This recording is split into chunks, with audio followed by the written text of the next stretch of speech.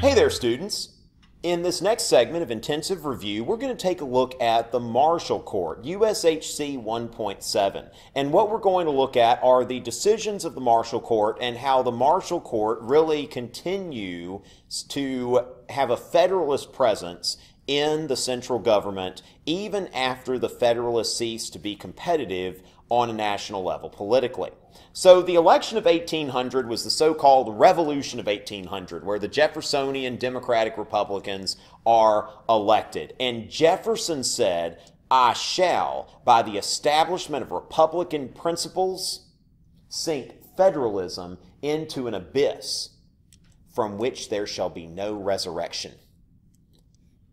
Doesn't quite do that. Okay, because it might seem like the clock's ticking for the Federalists, this so-called doomsday clock. Some scientists have it. When it gets to midnight, evidently the whole world's going to blow up in a nuclear war. But this is what's kind of going on for the Federalists, it seems, in 1801, that they're about to leave office and, everything's just screwed. But they realize something, because they can continue to harass the Jeffersonians from the judiciary. So what we've got during Adams' lame duck period. Now, the lame duck period is that time between when one president is elected and another president takes office. See, okay, the president's elected, takes office. The old president sits there as kind of a caretaker. Well, in a lame duck session of Congress, you get a lot of things done, especially if your party just lost an election and you really want to stick it to the people, all right, just for not voting for you and that sort of thing. And so in this lame duck session in 1801, before the successor's term starts, what we see here is that in Article 3 of the Constitution, the judicial power of the United States shall be vested in one Supreme Court, and in such inferior courts as the Congress may from time to time ordain and establish. So what the Constitution says is that there's one Supreme Court, and Congress really has a lot of leeway in determining how many lower courts, how many judges, how many justices on the Supreme Court, and all of that. So all of that is set by congressional legislation. And what we see here in the Judiciary Act of 1801, we see 16 new federal circuit judges. So what happens here? How long do federal judges serve?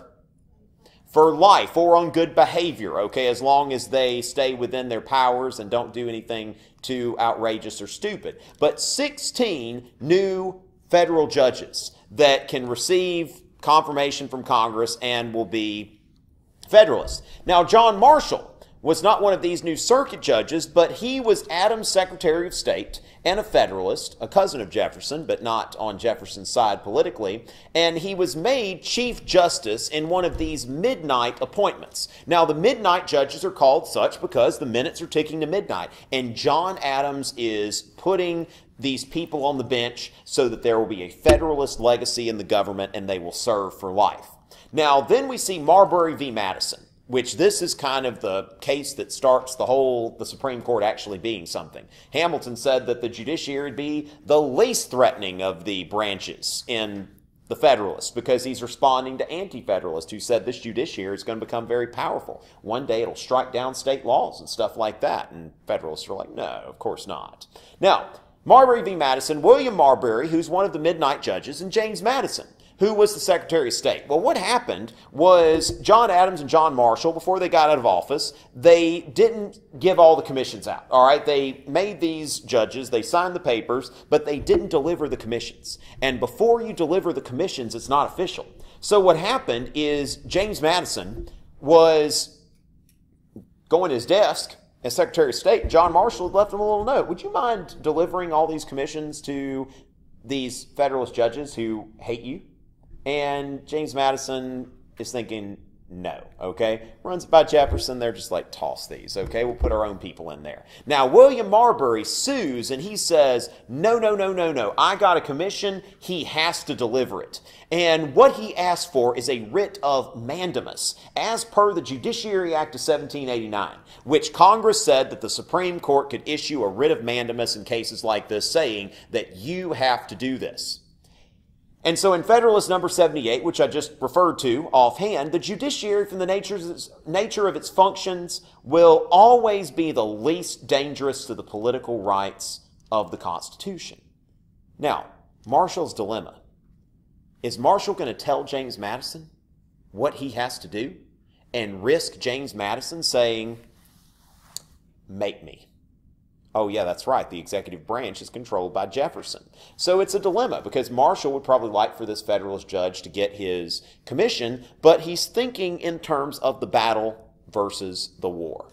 And what Marshall decides to do is in Marbury v. Madison, he declares the Judiciary Act of 1789 unconstitutional and says that it is just, it's against the constitutional balance of powers and all of that, and therefore it is void.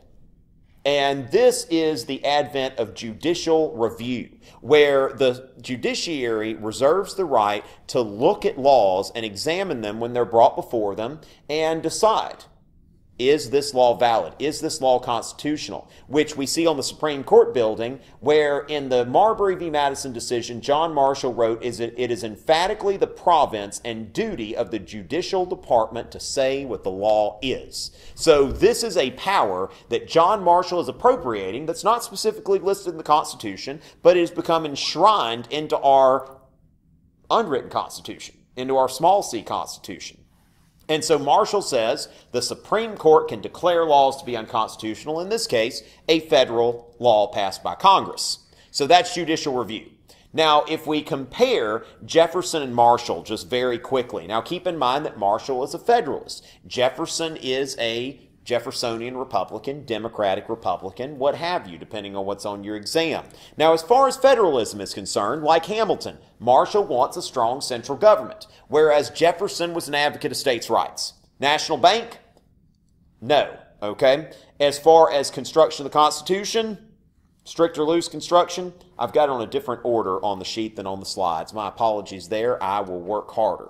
All right, so let me just put everything kind of in front of you there. That they disagree on the construction of the Constitution. Remember, Jefferson strict, limit the power of the central government, and Marshall loose, little Comic Sansy kind of going on there that we don't need to get too technical or anything. And, you know, National Bank, Marshall says it's constitutional. It's an implied power. Jefferson says it's not in the Constitution. It's invalid. And their favorite economic pursuit, Marshall, is thinking commerce. Jefferson, agriculture. And as far as who interprets the Constitution, Marbury v. Madison, the Supreme Court. And in Jefferson's Kentucky Resolution, he says that the states should interpret the Constitution. So we have that matter of whether it's the Supreme Court or the states. And of course, we've kind of gone on the side of Marshall for the most part as far as how we do politics in the United States. And I will work on getting our guides in line with slides and all of that good stuff. And in the next segment, we'll be moving on to Standard 2. This gets us through Standard 1, which was a pretty big standard covering over 200 years of history. So Standard 2 is going to take us through part of the antebellum period, going through sectionalism and all of that kind of stuff. So I certainly hope that you'll stay with us for that and you'll keep on reviewing with us. See you in a bit.